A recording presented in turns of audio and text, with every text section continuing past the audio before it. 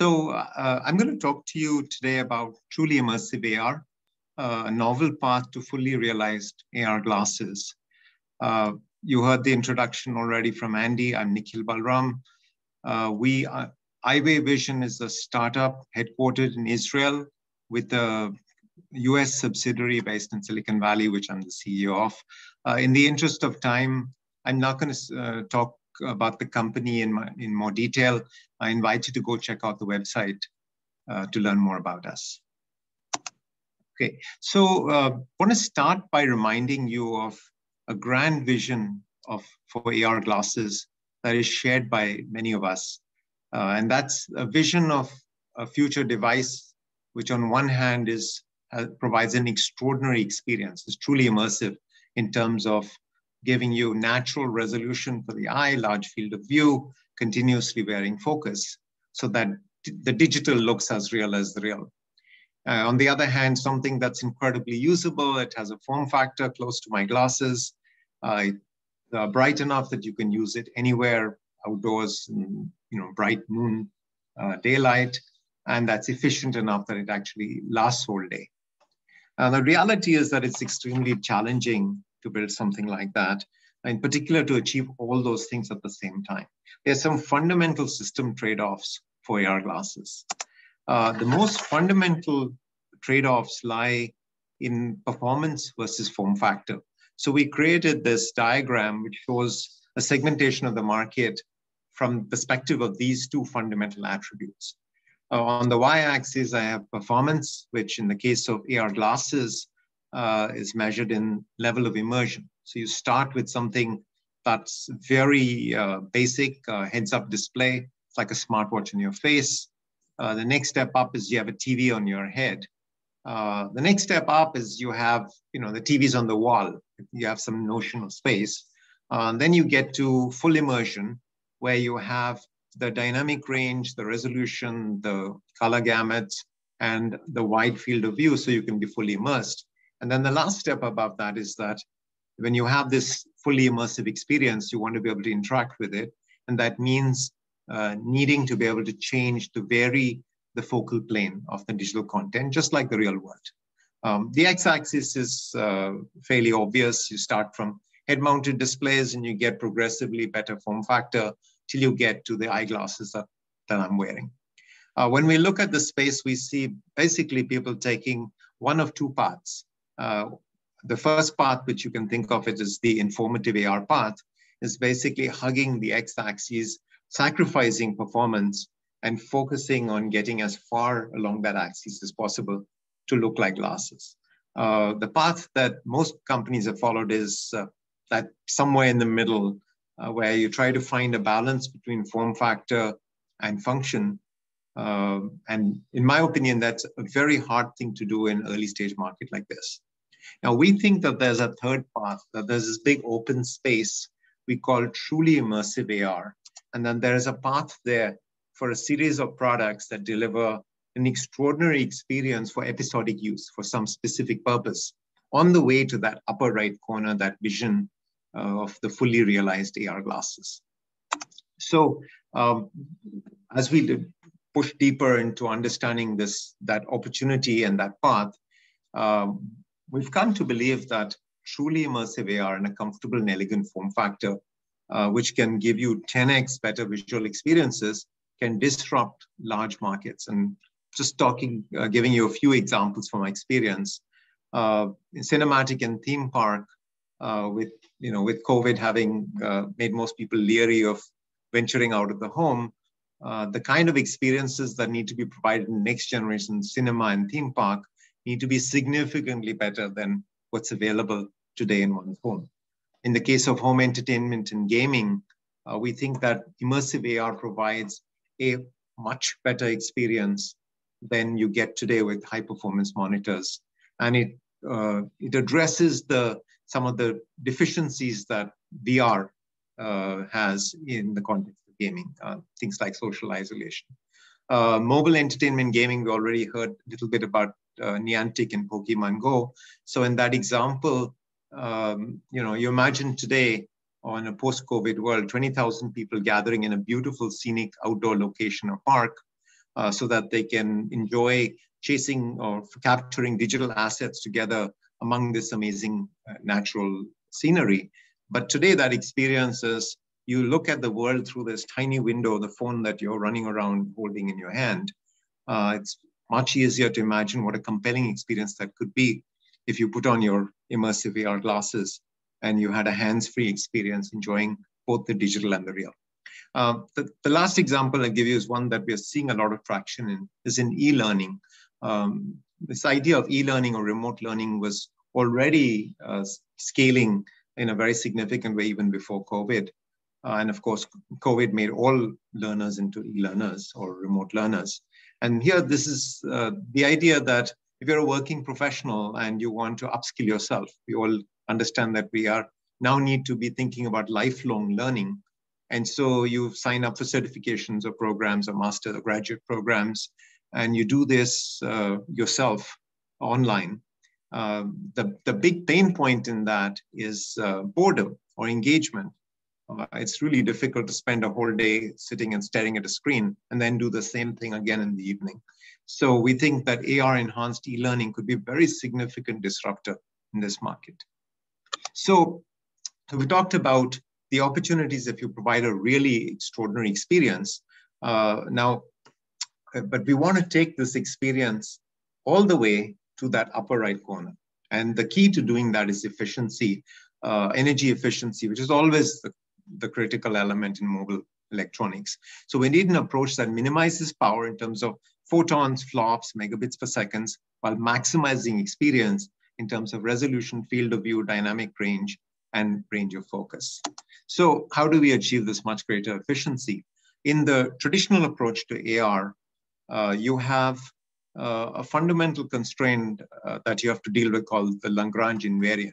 And what this says is that the field of view times the eye box is this area, the volume or place where you can see the image when you put on the glasses or headset, that the product of the field of view times the eye box is bounded by the size of the display. Now in VR, this is not a problem because you make a gigantic display. But in AR, where the display is a small element off to the side, this is a fundamental constraint. And so the way people have addressed this is this idea, it's called exit pupil expansion or exit pupil replication. And so you inject light into this waveguide, and then you dribble it across a big area around the eye. So you end up with creating this big volume of light on the face so that your eyes can see the image no matter where they are, how close they are, or where the system is sitting. And so this works from the fit perspective, but there are some fundamental challenges it produces. The loss of brightness, you end up getting a much lower brightness image because most of the light is wasted. And so you have to use heavy tinting if you want to use it outdoors, which destroys the sense of immersion. There is a problem with efficiency. Again, you're wasting most of the light. And then you have a cosmetic challenge because people looking at you can see this light flooding your face. So the alternate approach that EyeWay came up with was this idea that you start with a small exit pupil because you have a small image source. And then instead of expanding it, you move it in perfect synchrony with the eye so that you deliver that image only along the visual axis of the eye, which gives you, which allows you to have a very bright image with very little power and very great efficiency. So here's an example. Matthew talked about the write-up that Karl Guttag did. The famous tech blogger visited us. We let him take pictures, open up the system, take a close look at the system. And so this is from his blog, examples of a real comparison. So on the left side is a photograph of someone wearing one of our prototypes. And you can see a tiny amount of light going into the eye, exactly where the eye is looking. On the right side, you see a classical approach. This is a diffractive waveguide from Wave Optics, where you can see exactly what I was talking about earlier, where you flood that whole area with light.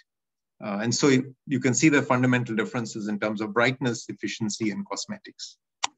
Okay, so basically we're saying this idea of moving a small exit pupil is the key to making a really efficient system, really high quality efficient system. So how do you do it? Three critical elements. You do direct retinal projection, low power lasers, projecting a single pixel at a time through highly efficient reflective optics. tightly coupled with eye tracking that move that image with the eye.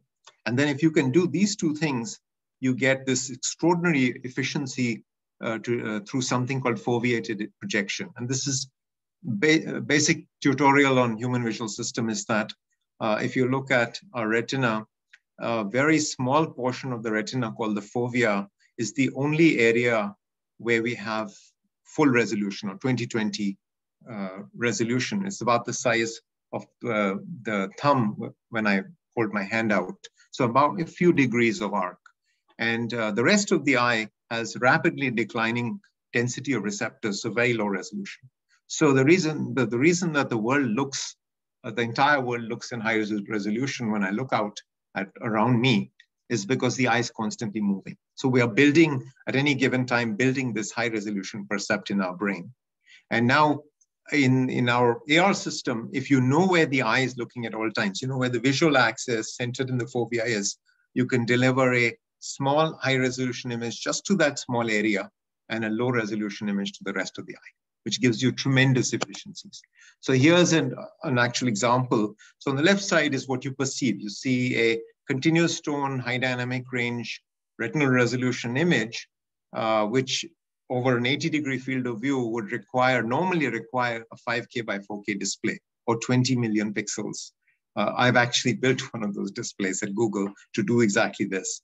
On the right side is what we do, which is we do an SVGA image that moves with the eye. And so you have retinal resolution in just that circle. And then you have an SVGA image across the rest of the field of view. So you achieve through 1 million pixels, 2 SVGA images, you can achieve the same visual quality as 20 megapixels in a conventional approach. Okay, so very quickly looking at a static image. So if you add up all the things that you can get as a result, so because it's a highly efficient approach, you can get very high brightness to the eye. So in our demo, that dragonfly is 20,000 nits. You can show this entire scene in bright daylight.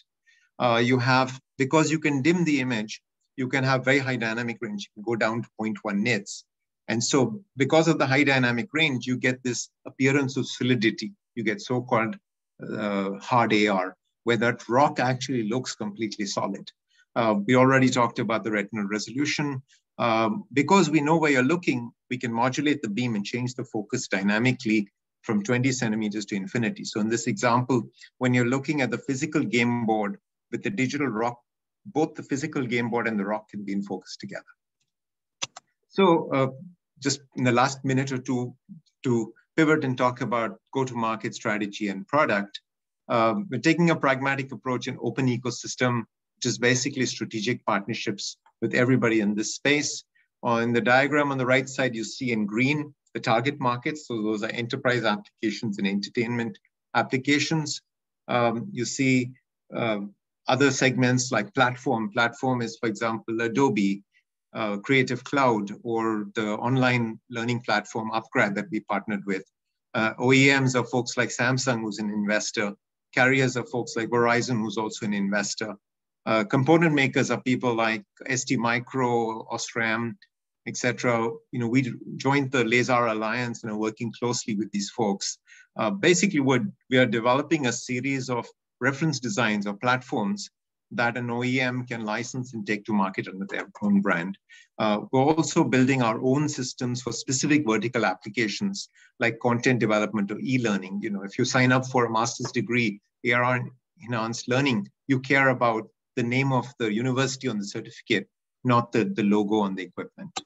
So first product concept, you can think of it as the world's best immersive AR headset. Something that's comfortable and elegant form factor, but not something that you're going to be walking down the street wearing, which can use both local or cloud compute, so local from your phone or laptop or through the cloud, with an SDK that connects to all major content creation platforms. So for example, that Dragon demo, which is a real demo you can come and see, was created in Unity with one camera creating the foveal image over a 10-degree field of view and another camera creating that peripheral image. So last slide, just ending with a call to action. If you're a potential investor, strategic partner, you know, contact us. Happy to discuss, see demos, which are available in San Jose and Israel. Thank you for your attention.